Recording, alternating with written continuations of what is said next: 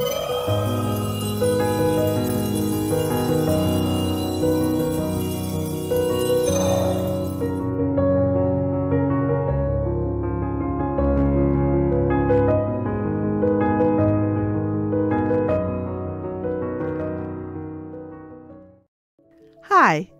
and welcome to this episode of Encountering Jesus. My name is Cindy Johnston, and I'm your host. You are listening to my book, Stairway to Heaven's Door. This book is copyrighted 2023, and all rights are reserved. No part of this book may be reproduced without permission. I hope you enjoy this podcast. Now here's the book. Chapter 5, Building Our Faith. When my divine encounters began, I had no grid for how to talk about them or what they were for. I knew that when I shared them with others, I got some very strong reactions.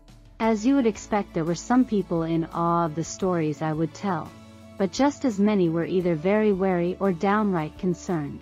I found that most Christians were very hesitant to believe something unique, but unusual from someone they didn't know. But my friends and family accepted what I said with a measure of uncertainty. Overall, their reaction mirrored my own as I was still working through what was really happening. Over these 8 years, I have puzzled over the unusual reactions from my Christian friends. Most of us had been taught that meeting with Jesus in our quiet times was a good thing. But I could see that when a few Christians, me included, started talking about actually seeing Jesus personally, then that wasn't really understood. Finally, I came to this question for Jesus. Why Jesus? Is it so strange and unfamiliar for most Christians to have face-to-face times with you in the Spirit? It has taken a while for the answers to come, as I also struggled with this. Here is what I believe Jesus has shown me. Let's start off with the corporate church and what it teaches about having face-to-face encounters with Jesus in the Spirit. As a whole, it seems to me that the church has felt that divine encounters are only for those few people who have a special calling from God, or are those most deserving who are holy and pure. Most of us don't feel we fit into either of these categories. I know I didn't. I think that is why I kept asking Jesus to prove to me that all this was real. But he rarely would do this when I needed it to believe.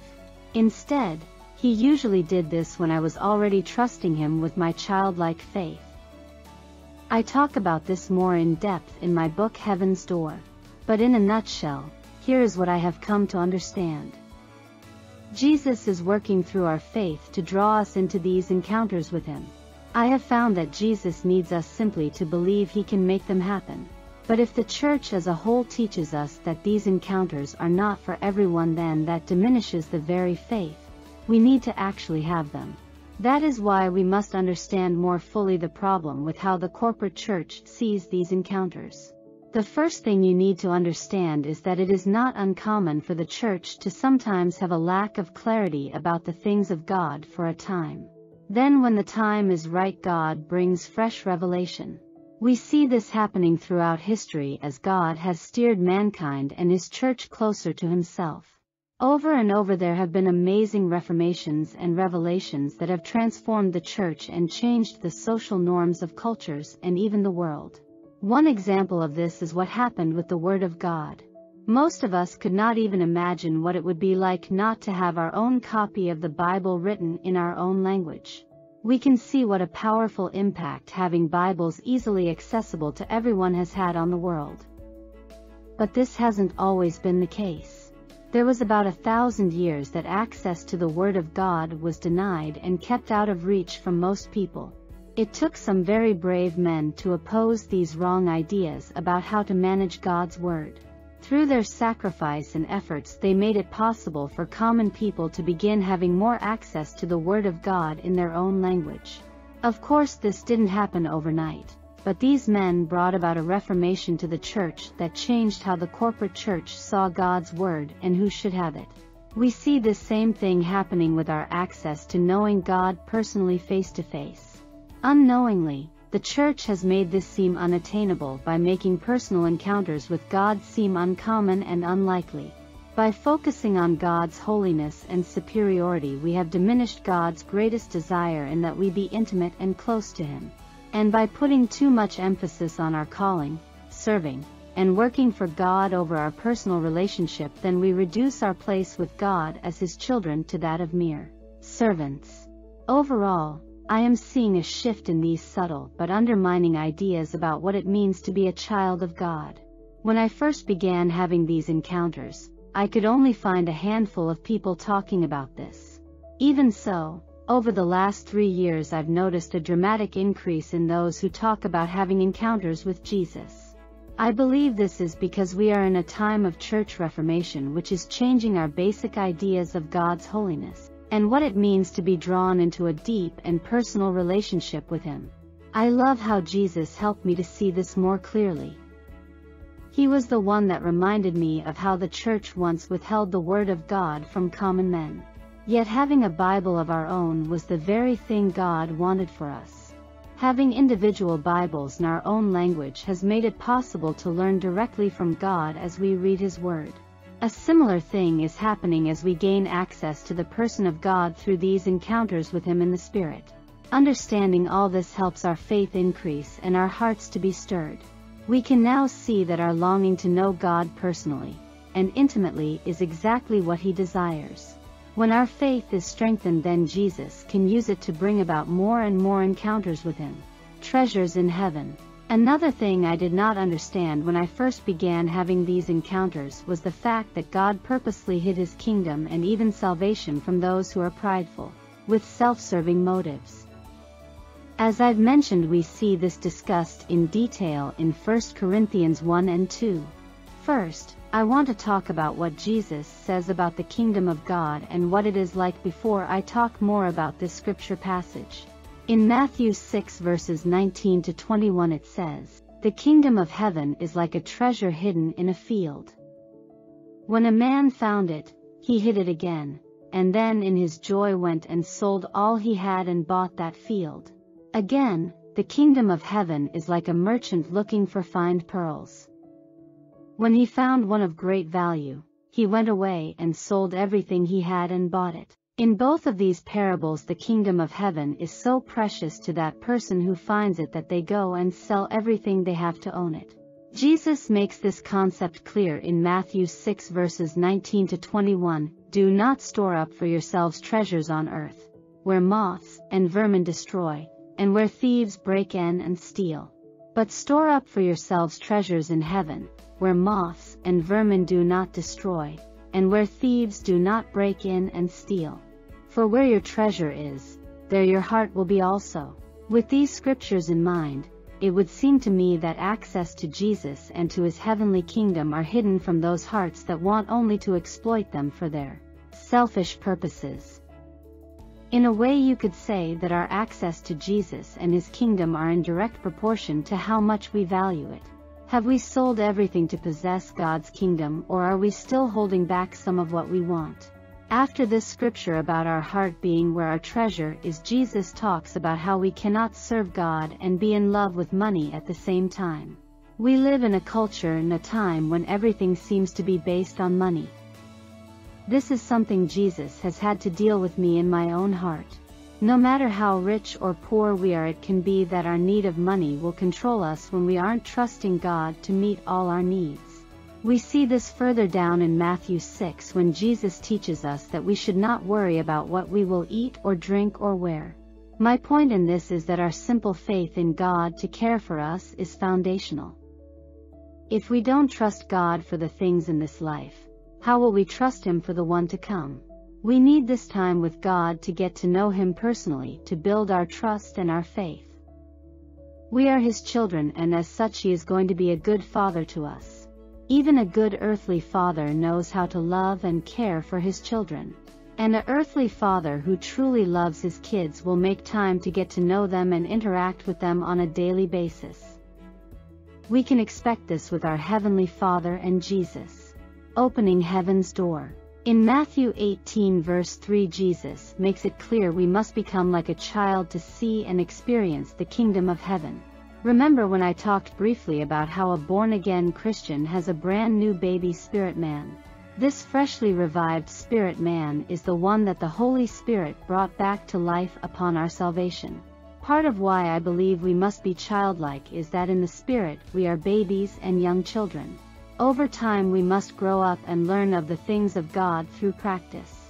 This isn't just for our Christian lives here on earth, but we need to practice seeing and hearing in the Spirit in our heavenly place. We see in Revelation 3 verse 18 that Jesus has I salve to help them see in the Spirit. Jesus can help us see if we are struggling to do so. He does this by opening our spiritual eyes and giving us a way to truly be a part of the kingdom realm in which we are citizens.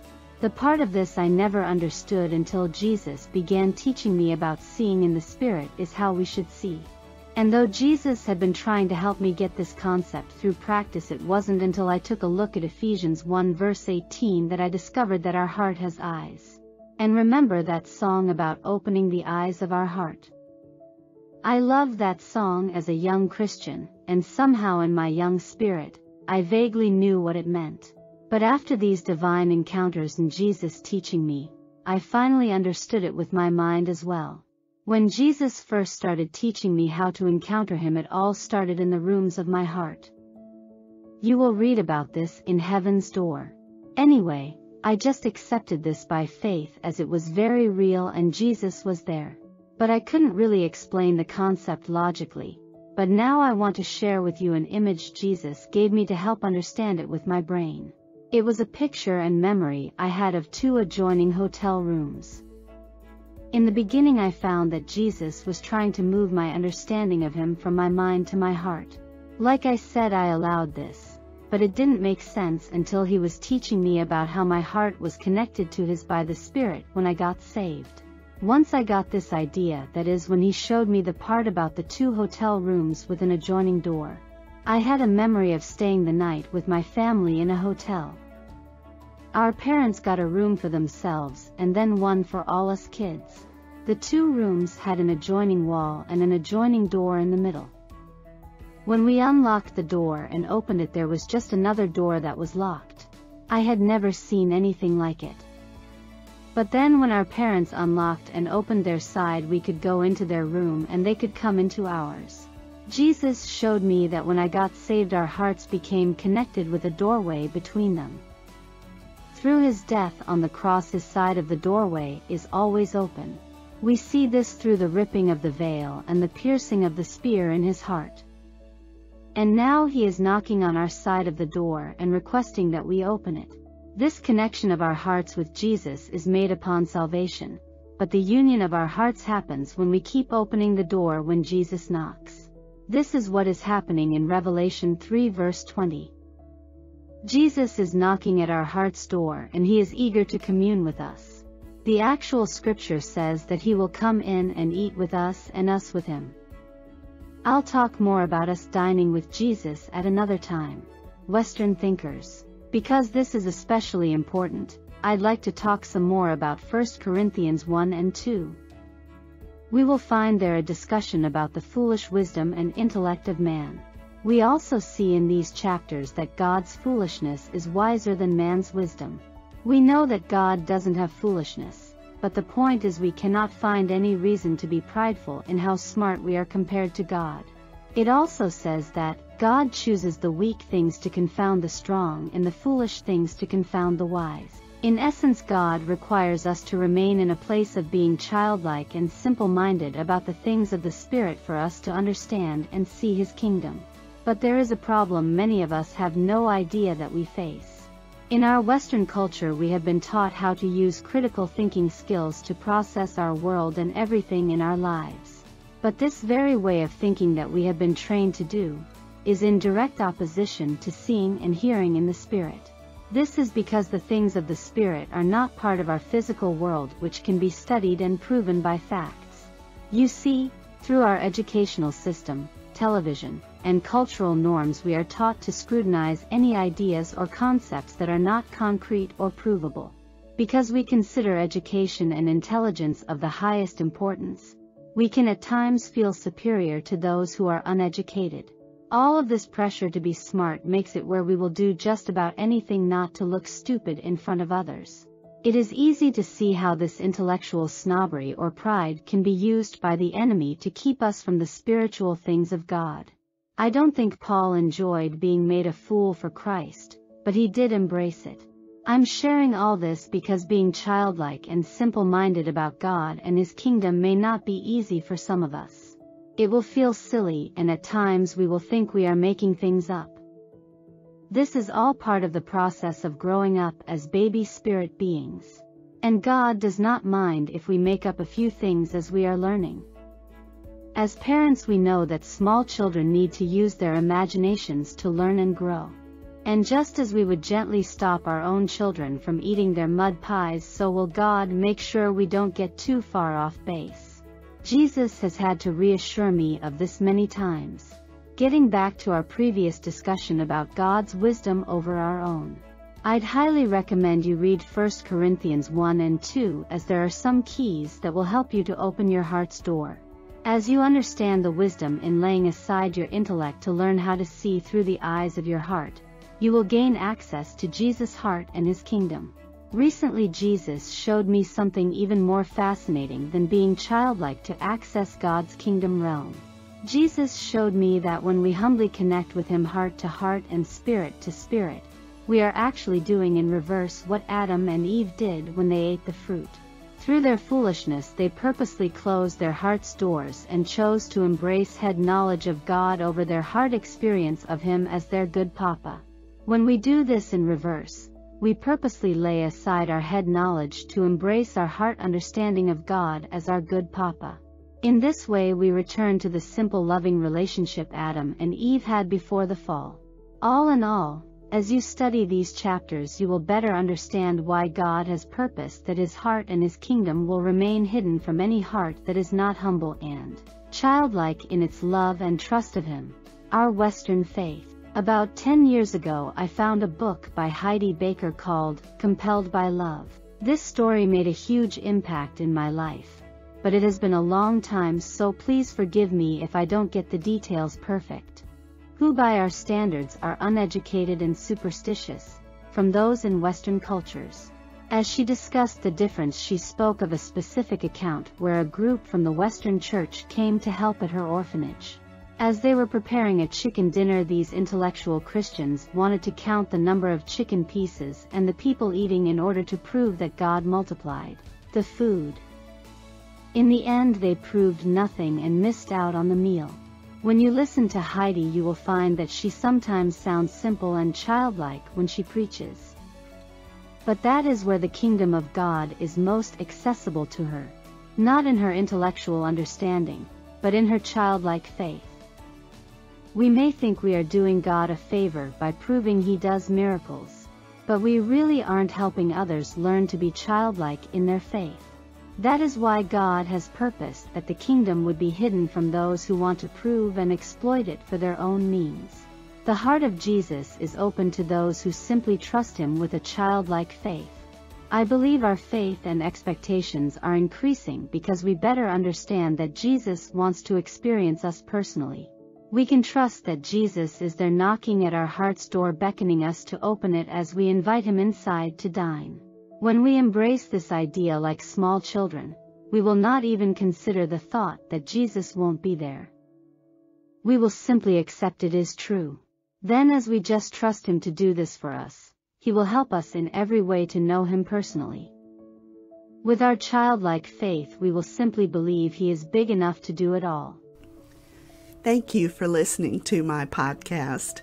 This book, Stairway to Heaven's Door, Book 1, is part of a series. The first book was called Heaven's Door, and the book after this one is Stairway to Heaven's Door, Book 2. And all of these books are on Amazon, so you can purchase them. And most of them are on YouTube, so you can listen. All of these books have been written to help you learn how to encounter Jesus. I want to thank you again for listening. Have a great day. Bye now.